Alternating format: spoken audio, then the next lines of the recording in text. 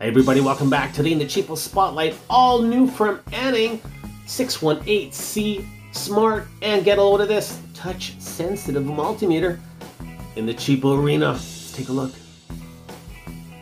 This multimeter is brand spanking new on the market, only been out for a month and a half, maybe 2 months, and wow, it is stirring up some controversy. Well, not controversy per se, but a lot of attention. So let's see what all the hoopla is about. The ANENG 618C was purchased from AliExpress for a whopping $31 Canadian and free shipping, so definitely in the cheapo zone. What do you get in the box? Well, first of all, you get the box. Nice, hard, good shipping box. You'd be surprised, but when it comes to boxes, it's actually a little bit important, because when you're getting this stuff from China or Southeast Asia or wherever they are in the world, it is really nice to have a sturdy mechanism to transport your instrument. So it's much appreciated. I really don't like it when we get stuff in, you know, bubble wrap only or some sort of haphazard approach. Keep up the boxes. As well, you get your nifty, and I mean nifty, little carrying case. Hey, I love it. I love it. Just a plain Jane vanilla little pouch, but you know what? If you're going to throw this in the toolbox, you definitely want it protected to some degree, so nice touch. Finally, we have our digital multimeter operation manual, as ANENG likes to call it. And all in all, not a bad little manual at that. It's in English and Chinese, and it gives you the basic lowdown of what you're getting. Finally, we do get this little handy-dandy carrying strap, because you can definitely put this, whoa, in your meter, like so, and voila, looks like one of those transistor radios from the 80s or 70s, or, you know, not like I would know. I'm not that old, am I? The little 618C also has a really nice cover, protective cover for the display, so let's just gently take that off. Once again, another nice touch from ANENG. Definitely good to have all the protection you can, because who wants to end up with a new multimeter that has a bunch of scratches on it? Talk about really aggravating. Okay, so the 618C is a touch-sensitive multimeter. As you can see, that is what they're claiming. Now, at first, you might find it a little bit on the not-so-sensitive side. It definitely does take a little bit of getting used to, and I'll show you what I mean. Now, the meter itself actually has a lot of weight to it. It is not one of these easy breezy light little things like this guy, for instance. No, this meter definitely weighs at least 2.5 times, not more, than that B side. It is really solid, which was surprising when I took it initially out of the box. I wasn't expecting such a heavy meter, but that usually is a good sign. One of the things I don't like is the fact that really there is no protection. So if you drop it per se, you're definitely going to damage it. There is no holster or rubberized grip whatsoever. No, in fact, the plastics that they've used, you know, it's really not bad. It's kind of fancy. I like it, but in terms of durability, it's definitely not going to take too much to break. We compare the ANENG to, say, a standard multimeter, or even the same sort of look, the B-side ADMS7. Yeah, it is definitely not a big meter. You can tell a little bit thicker than the B-side, definitely a lot smaller than the Unity, but overall, fairly nice package. On the ANENG itself, we take a look, we have our on-off button here. Once again, all of these buttons, you simply put a little bit of pressure on and it will function as per norm. No range selector switch, obviously. Everything is touch screen. Have our frequency, capacitance, diode, continuity, volts, AC, DC, all powered by this one part of the on-off button. Finally, here we have our hold, flashlight, and you'll notice we also have the capacitance on the same button. NCV, or non-contact voltage, and if we take a look below, kind of a decent touch, I guess. It tells you exactly what your meter is capable of for a couple of the ranges, including capacitance, so from 1 nanofarad to 60 millifarad, and for resistance from 1 ohm to 60 mega ohm. Let's turn the screen on for the first time. And there you go. Now you see the temperature is at 28 degrees Celsius. Definitely not 28 in the lab. That is a, I don't know, bug you can call it perhaps, but it takes about 2 or 3 seconds for the temperature to actually stabilize to its true value. 20 degrees, definitely that's more like it here.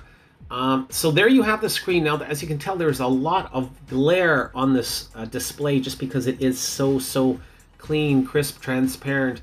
And yeah, I am in a studio here with studio lighting, and it is picking up every little bit of glare possible. But that might be problematic if you're outside, so just take that into consideration. But that screen does catch a lot of glare. The unit also ships with your standard test leads. Actually, really good size for the meter. Sometimes they oversize or undersize. In this case, it is perfect match for the multimeter. They are rated Cat 2 600 volts, I believe. Let me just, no, I'm sorry, 1000 volts, Cat 2. Yeah, and a 10 amp rating, so you might want to take that with a grain of salt. They are not silicone style, but you know what? They're actually fairly nice. They have a pretty soft, supple touch. And in terms of leads that are always connected, these actually aren't half bad. Another nice feature about the display, as you can see, it is a dual display. And look at that, we have a bar graph. And it's sort of an analog bar graph. Now I'm just going to turn that light out so you get a little better view. And yeah, that is kind of a nice touch. So we have our temperature at the bottom and our main LCD. Another nice feature, the fact is the LEDs actually light up on those buttons, as you can see when you touch them. They illuminate for around 10 seconds. Another pretty decent feature, kind of nice. Starting things off with our DC accuracy test, 250 millivolts, and that is what we have spot on. Already now we want to see 2.5 volts, 2.501, 2.500, even better. And look at that bar graph, as you can see, really nicely done. Hey, so far, I like it. All right, so remember, this is a smart multimeter. Well, what are they saying when they say smart? Is it because they're gonna break that atom at the CERN particle accelerator? Of course not, although that would be really cool. No, they're saying that you don't have to manually change the ranges, for instance, DC to AC. And let's try that right now. So we're in DC mode, and we are just gonna take our test leads, pull a live 120 volt AC plug, and let's see, I'm not changing anything on that meter. And as you can see, bada boom, bada bing, bada bang, 120 volts AC. So that's a nice little touch, not having to fool around with the selector switch. Sometimes if you're in a jam and you just don't want to play around, you don't have to play. It's going to play for you. Cool. Very cool. Very cool. Another nice touch is with that dual display. Once again, we have our frequency at the bottom. Once again, we don't have to change any other range or selector switch. We're getting that frequency readout along with the voltage. Next up, we're going to look at capacitance. Now for this, we do have to do a manual switchover. So we have our cap range here along with the flashlight. Give it a gentle touch, and we are now in capacitance mode. Remember, this can go up to 60 millifarad. This is a 47 millifarad capacitor. Let's see how good it is. Here we go. How long will it take? Still in microfarad mode. It's thinking. The lead. 42.3. Yeah, definitely 42 is around what this millifarad is capable of, what this capacitor is capable of, rather. So, good stuff. Really didn't take that long. Yeah, now, why not? Why not try that 100 millifarad? Hey, you never know, right? You never know. Here we go. Will we hit 100 millifarad? This is so exciting. In microfarad mode now. Come on, baby. You can do it, ANENG. We're in millifarad. Oh my goodness, it's not gonna work. We are over limit. Ah, too bad, so sad. Hey, it was worth a try. It was worth a try. It really was. Next up, it's diode mode. I'm gonna start off with a standard diode first. I don't think it should have any problem, but let's find out.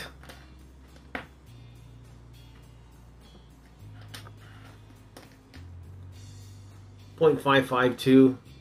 Try that one more time. Yeah. So standard diode test. That is a pass. All right, LEDs. Here we go. Starting off with Mr. Green LED. And it is barely lit, and there's the forward voltage drop over to the yellow. No problem. Over to the red LED, looking good with a forward voltage drop. Here's the blue. Oh yeah, I think we're going to be 5 for 5, folks. Yes, we are. Forward voltage drop and all illumination in the cheapo nation. Awesome. Output voltage in diode mode is just under 4 volts at 3.9 volts. Now you see this sort of wavering back and forth. It's not the BK Precision. No, I did the same test with a few other multimeters, all the same. So that ANENG is varying that output voltage just by a little bit. Not sure why. I haven't seen that before, but there you go. Already Aphrodite. Here we go. Continuity. 3, 2, 1. It is latched, fairly loud. There's a lag, probably about a half a second. Oh, not bad. Not bad at all.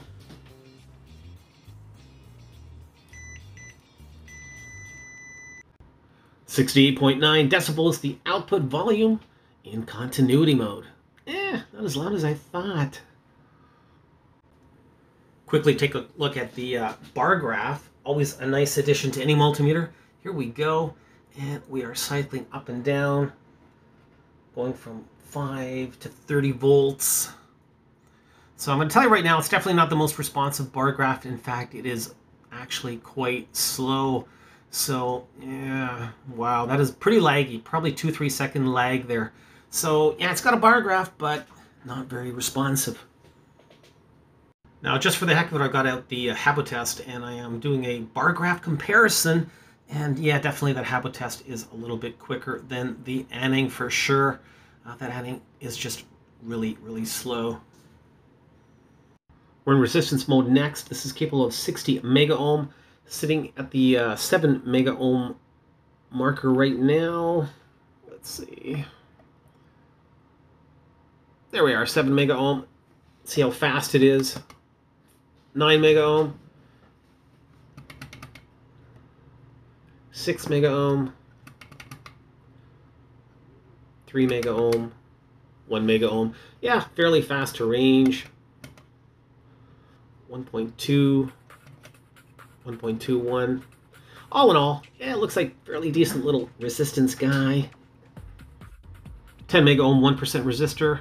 Looking good. 511K, 1%. Nice and close. Finally, we have an 8.25 ohm, 1% precision clad resistor here. Now, with this ANENG, if it goes below 50 ohms, you're going to have that continuity beep or buzzer sound. So let's see if that's going to happen. Here we go. Remember, this is 8.25 ohm. Showing us 8.6, and there's that continuity sound, obviously. So yeah, anything under 50 ohms, you're going to hear this buzz. Cut! That's so loud. Unfortunately, when it comes to frequency, the ANENG is a fail. Can't really do much better than around 2.6, 2.7 megahertz. Sitting at 3 megahertz right now, and it just whacks right off. Bring it back down to 2.6, and we're okay. 2.5, yeah, not an issue. So for whatever reason, the little ANENG is not very reliable in the frequency department. Finally, we're in non-contact voltage mode, NCV.